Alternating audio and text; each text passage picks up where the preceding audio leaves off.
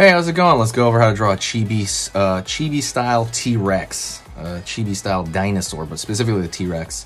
It's gonna be squatty and short and pretty adorable, I think. Cute. All right, let's get started, okay? First thing I'm gonna do here is I'm gonna start with the top of the head. So I'm gonna go over here and I'm gonna curve over here for the top of the head. I'm gonna angle it down just a bit for the front of the head there, front of the head basically.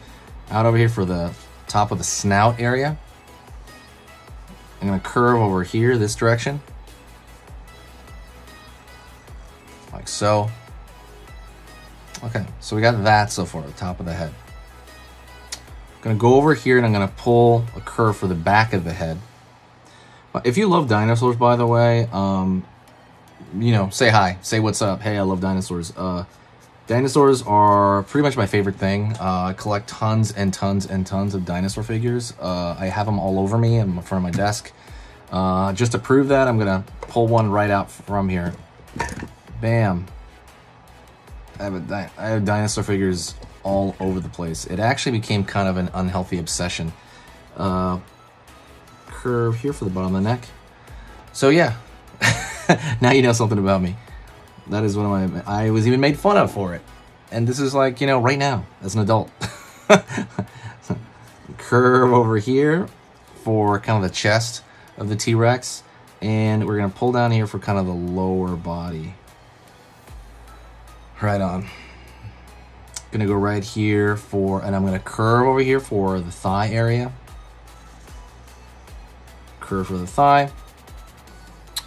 All right, before we do that, let's go back to the face here, okay? And what I'm gonna do is I'm gonna draw a zigzag shape right here for the top row of teeth. Open underneath, up. Zigzag over here. Gonna throw the tongue over here in the mouth. Curve right there for the tongue. And then curve right here for the back of the mouth over there. And I'm gonna fill that area in. That's like the back of his cheek there. And it's in darkness pretty much.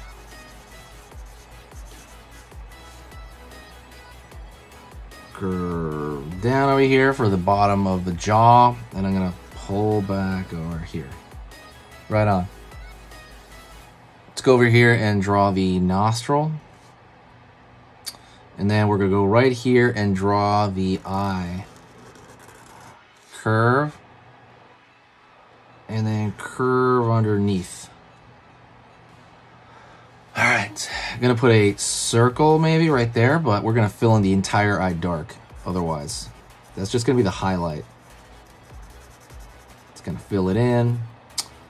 If you like learning how to draw stuff, hit the subscribe and click the bell notification. I have tons of different dinosaurs, realistic to more cartoony, pretty much all over the map, and many different versions of some of those dinosaurs as well. So you can also check that out in the playlist.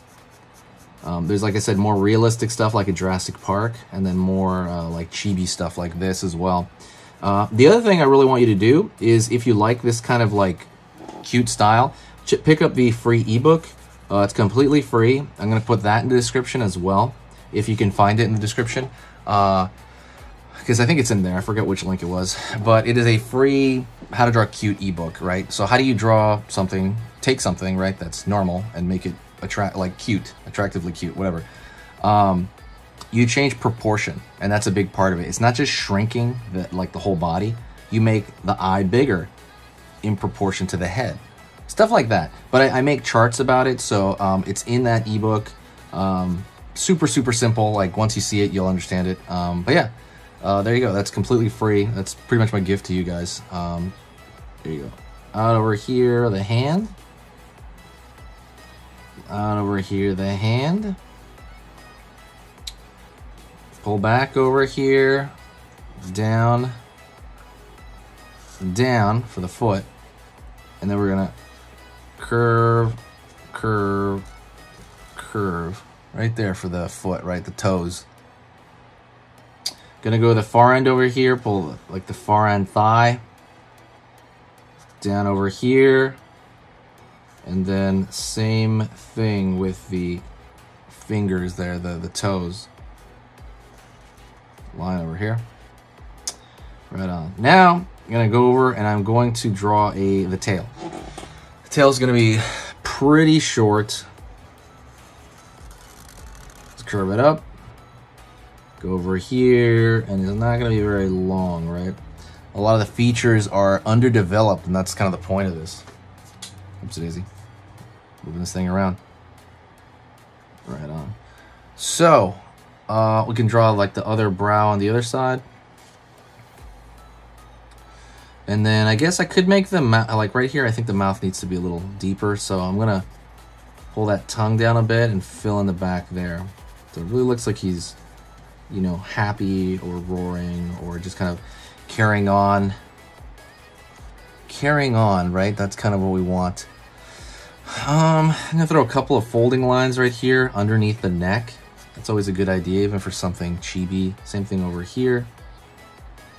And maybe we can throw some very light spots on him. Very light spots. Same thing over here in the back of the head. Make it look like it's going around the corner right there, right? By doing that.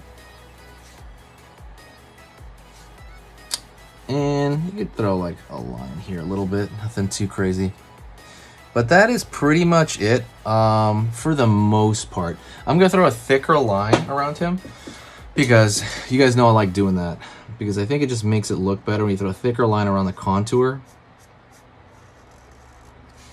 There you go. Curve over here, out. Curve. Right here.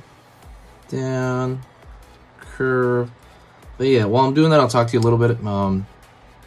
If you want to improve drawing in general, you know, like I said, you could subscribe. When you subscribe and you have like a how-to drawing lesson, whether you do it or not, even just kind of having it in your mind, like through osmosis, will make you a little tiny bit better. Having that stuff at the surface of your mind will have that tiny bit of an improvement, I've noticed, at least with me. So even if I watch demonstrations or something like that, it'd be better if I draw every day, which I do. But even watching demonstrations, really, it makes me think about the process more. And it will actually improve me. I've noticed that through the year by like tiny little fragments.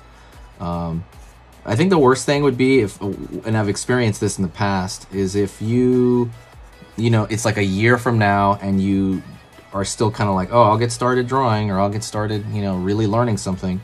And that's the worst feeling because I've been through that.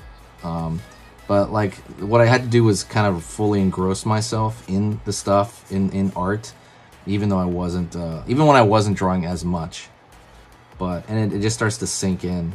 But anyways, but yeah, that stuff, being around an art community, kind of like having this stuff at your fingertips, really helps out if that's kind of something you want to do. But curve over here, and that's pretty much it. I want to thank you very much for watching. I hope you enjoyed that. I'll talk to you in the next video, okay? Stay frosty.